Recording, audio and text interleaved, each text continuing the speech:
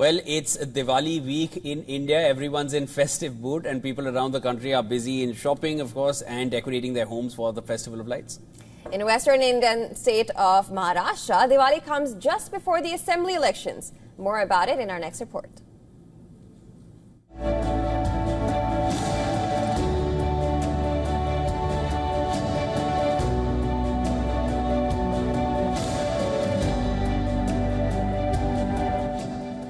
The Festival of Lights, Diwali, is here, and people have already started preparations in full swing in the western Indian state of Maharashtra.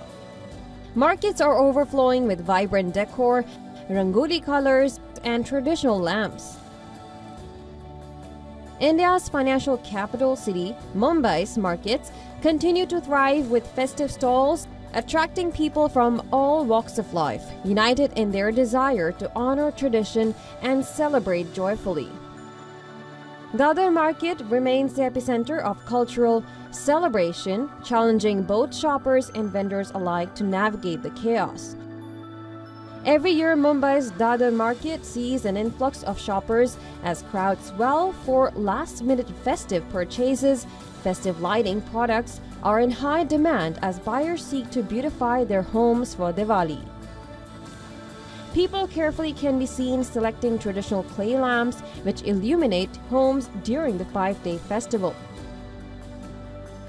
Coincidentally, this year the festival comes just ahead of Maharashtra Assembly elections, which is scheduled on November 20th. So the atmosphere in the state is even more vibrant, with political parties campaigning on the roads and conducting rallies.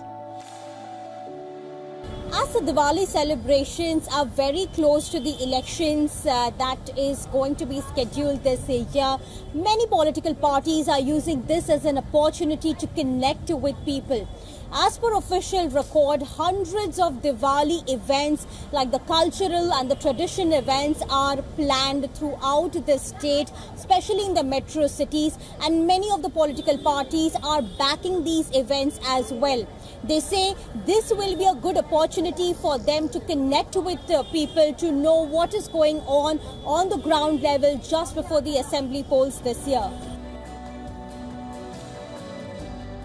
Keeping in mind the festival and elections later, the security has been increased significantly. Traffic police personnel can be seen managing the crowd on busy roads to ensure no untoward incident takes place, especially at markets and at the political campaign rallies.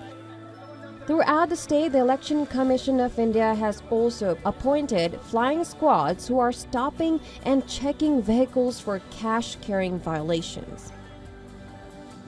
In fact, Maharashtra Chief Minister Eknath Shinde declared a Diwali bonus for Brihanu Mumbai Municipal Corporation workers. The bonus will also extend to ASHA workers and kindergarten teachers.